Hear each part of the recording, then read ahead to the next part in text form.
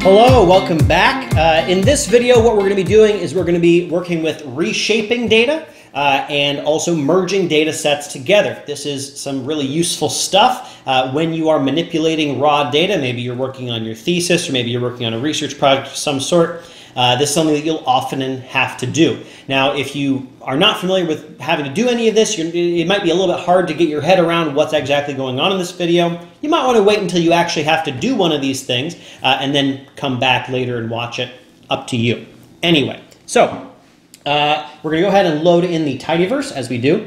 We're also going to create some data sets that need some merging and some reshaping.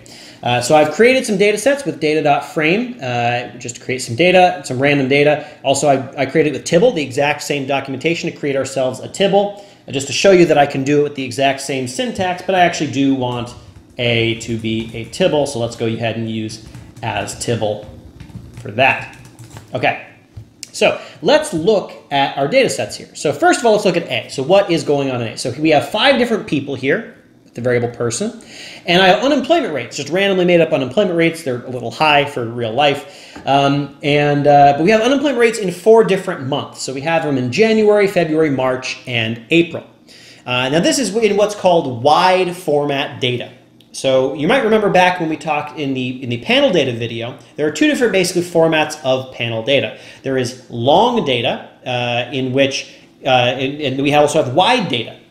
This is what's called wide data. When we have the same variable observed in multiple periods, we have one column in our data set for each of those periods. That's called wide data because it ends up with a lot of columns.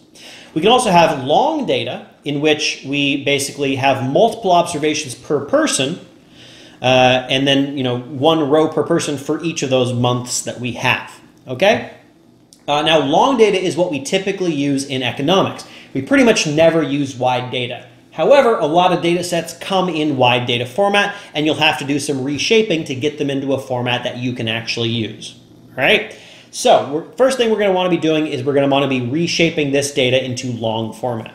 Once we've done that, we're going to want to link it up with our B data set, which includes 4-month observations and then some randomly made up GDP growth data in each of those months. Basically, I want to know for each person in each month what's the unemployment rate that they face and what's the GDP growth rate that they face, right? I want to bring those all together. So we're going to start by reshaping our data. We're going to use some functions that are in the tidyr package, which is already in the Tidyverse package. So we've already loaded it in. We're going to be using gather, and there's also spread. And so gather takes wide format data, turns it into long format data. Spread takes long format data and spreads it out, turns it back into wide format data. Now, if you want to learn about spread, you can go ahead and look at the help file for spread. We're not going to be going into it because pretty much you always want long format data in economics. We're only going to be talking about how to go from wide to long. If you're a finance person, you want wide format data, go look up spread. Okay, so we're going to want to gather A into long format data. So we're going to be using the gather command. Now, here's a handy thing about Tidyverse. They're consistent. Tidyverse is consistent. All of the commands take a consistent format, and that consistent format has the first argument is the data set that you want to start with. You want to feed a data set into some Tidyverse command, and it spits a data set back out at you. And it will spit specifically a Tibble back out at you. So we're going to start by giving it the data frame, or the Tibble that we want to start with. Then we're going to give it a variable that's going to sort of track which month we're in. So, if we look at the data, we got UR1, UR2, UR3, UR4. We're going to end up with data that has 4 observations per person, UR1, UR2, UR3, UR4 for person 1, 2, 1, 1, 1, 1, 1. Okay? So we need to have a variable that's going to store the UR1, UR2, UR3, UR4. So let's go ahead and call that Mo. Let's call it Mo. Not month, because it's going to say UR1, not 1, and when we want to link it up to B, that's just 1, 2, 3, 4. So we're going to need to do a little bit of work to get it into that format. So let's just start with it being 1, or Mo.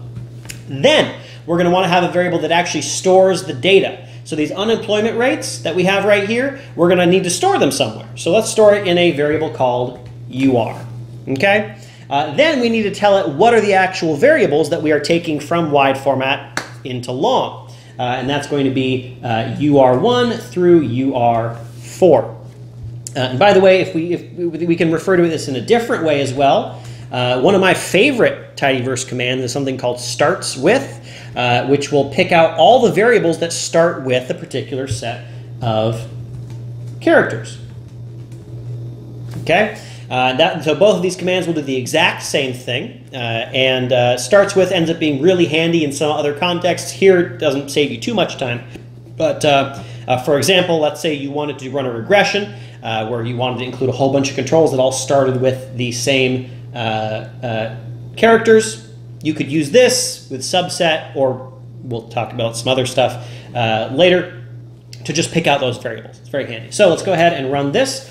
So now if we look at A, we can see that it is in long format. We have person 1, 2, 3, 4, 5 with month 1, right? Then again month 2 with person 1, 2, 3, 4, 5, and so on. We have the unemployment rate stored over here, okay? So now, as I said, we want to then bring this together with B. Basically what we want is to take, let's say, this first month, negative 0.15 GDP growth rate. I want to take that and I want to apply it to every single observation in A where the month is equal to 1, right? I want to paste in the proper GDP growth rate for that month. So I want these 5 observations here where it's UR1 to have that negative, what was it, 0.15 GDP growth rate. Okay, that's what I want to happen. For that to happen, R needs to have a variable that it can merge between those two. So let's go ahead and create one that's in the same format here. We're going to use another Tidyverse command in the string R package. String R has a lot of functions that work with string data. And this right here, where it's the letter U, the letter R, the letter 1, that's a string, it's not a number. So we're going to use the substring command, which is just one of many nice string functions in the string R package. Go ahead and look it up. I'm not going to be doing a whole lot on string functions in these videos, so if you're working with string data, I'd recommend looking there in the string R package to pull out the month number.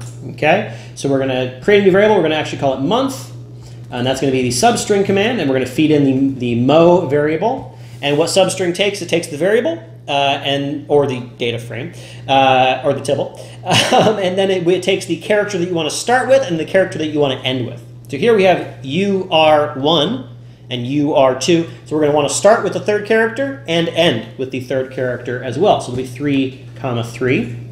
Then we want to actually turn it into a number. So let's go ahead and just use as numeric as we've always done. There we go. Okay, now we are ready to combine this A month variable with this B month variable. Now, we're going to use the join command, but you have to be very careful. This is a part of data manipulation that's very easy to mess up, and it's very easy to not even notice that you did mess up. Okay, so you want to read the documentation. In fact, let's start there. Always read the join documentation. This will take us, we can look at the dplyr version here. And this joins two tables together. There are lots of different versions of the join command. You want to read this and understand which one you're doing. Okay? And I'll explain a little bit what's going on here, and maybe that'll make clear why we want to explain what's going on. So let's think about what's happening here. So I want to introduce you to a concept called the observation level. Now, what an observation level of a data set is, it's the combination of variables that uniquely identify a row of the data. Okay, so let's look at A for a second. Now, person does not uniquely identify the data, because if I just look at person, there are multiple people, there are multiple observations with the exact same level of person. So here's a 1, here's a 1. Similarly, month does not uniquely identify the variable or the data set A, because there's multiple observations with the same month. However, the combination of the two does uniquely identify the data, because if I look, for example, at person 2, month 1, that's the only observation in this data set that has a person value of 2 and a month value of 1. If I look down, all the other ones with person value of 2 have different levels of month, not 1. Okay? So the observation level of the A data set is person and month. If we look at B, it's a little bit simpler. It's just month. Okay? So, when we're doing a merge, basically what we're saying is, find the matches here. So the actual variable that's the same between these two is month. I want to take that negative 0.15, I want to put it on top of all of these month 1 observations. For this to work cleanly and properly, okay, the variables that we're merging over, which is going to be month here, should be the observation level for at least one of the data sets. Think about it, okay? If it's the observation for at least one of the data sets, it's clear what needs to happen. So it's clear because there's only one observation per month here that I need to take this value right here and I need to copy it into all these right here. Okay, I can do that because month uniquely identifies the observations in B. So I know exactly which, when I want to fill in an observation for this one, I know exactly what to go to. There are some complications with this that we want to avoid. For example, what happens if there's multiple matches? What if the variable that we've chosen, or the variables that we've chosen to merge over, are not the observation level for one of them? So imagine for a second that we had a second month 1 observation here. So we got month 1 here, that's negative 0.15. Let's say we have a second month 1 observation, that's 0.6. When we're over here and we're trying to figure out, well, what GDP growth value do I want to paste in there? Do I do negative 0.15 or do I do 0.6? Which one do I do? Well, I got to make a choice now. I could maybe make 2 copies of this observation, so I could do both of them. I could choose the first of the observations that I had in B. That's kind of arbitrary. I could average them together. That's kind of arbitrary too. Basically, I want to avoid that problem. So you always want to make sure that what you're merging over uniquely identifies the observations in at least one of the data sets. Both is okay too, but really the important thing is that's at least one, okay? We also have a problem in that, well, what happens if there's no match? What if I had a month 5 observation here? There's no month 5 in the A data set. So what do? Do I keep the month 5 GDP growth rate, but I just have a missing unemployment rate? Do I try to fill it in some way? Do I drop the month 5? That's a choice to make. So when I say that we need to look at the documentation for join, I mean it, because each of these different versions of the join command answer those 2 questions, what to do if there's multiple matches and what to do if there's no match, in different ways. And so we need to make sure very clearly which one of them we're doing. And for good measure, once you've done the merge, go ahead and look at the resulting data and make sure that it works how you expect it to. And by the way, in coming videos when we talk about dplyr, we'll talk about how to check whether or not what you think is the observation level of the data set actually is. We'll get to that. Okay, in any case, we got month here. We know that month is uniquely identifies the observations in B. It is the observation level of B, so we can safely use it in our join command. We're going to go ahead and use full join. If you're not sure why I picked that particular one, read the documentation. So we're going to join our data sets together, also known as a merge. So we're going to say our joined data is full join A and B. It will automatically know which variables have the same names, and so we're trying to merge over.